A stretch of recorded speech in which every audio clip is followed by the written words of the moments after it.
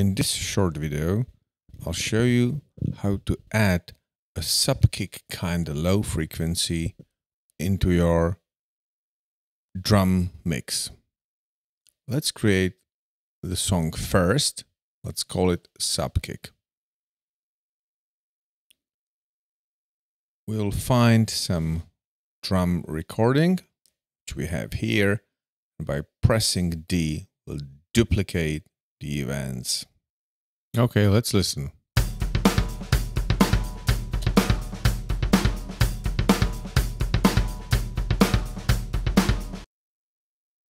Okay, that's just the recorded sound.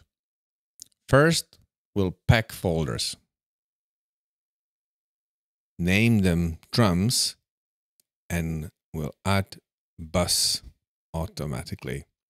So now we have bass channel here and 5 individual instrument faders right behind. With bass fader, we regulate the volume of the whole pack.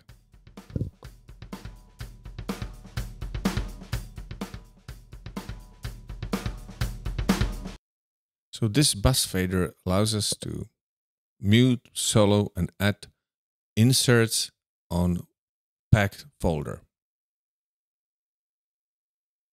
Now we'll create another track. We'll add a new track. We'll call it Subkick. And we'll drag and drop tone generator here. We'll add this plugin on that track. And the other way how to get the plugin there, we can drag gate on the fader. Now we have tone generator and gate on that track. We'll use the gate in a sidechain mode, which means that the plugin or the effect is driven by a signal from another source. In our case, it will be from the kick drum. So we will send the signal from kick drum to the gate on a tone generator track, and it will regulate it. Now solo the kick.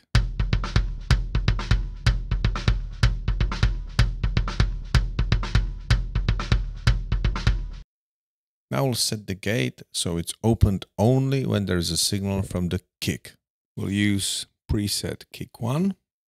We'll uncheck duck, and now each kick will open the gate and it will let the signal through.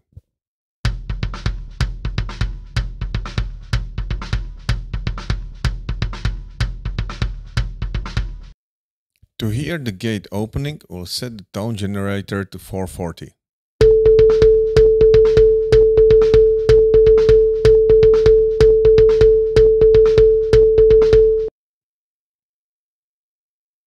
So now we'll just change the frequency of the tone generator down to 35 Hertz.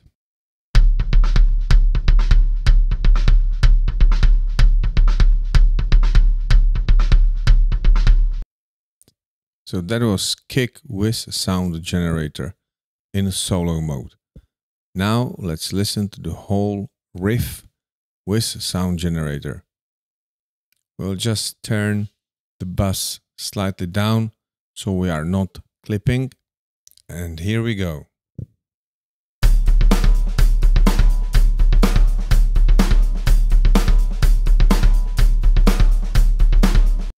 Now let's hear it again without the tone generator.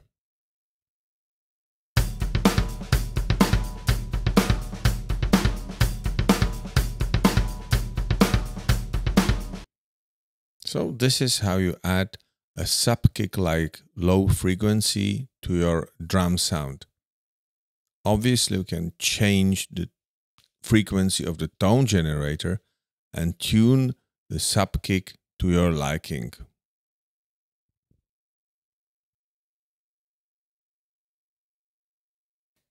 Thank you for watching.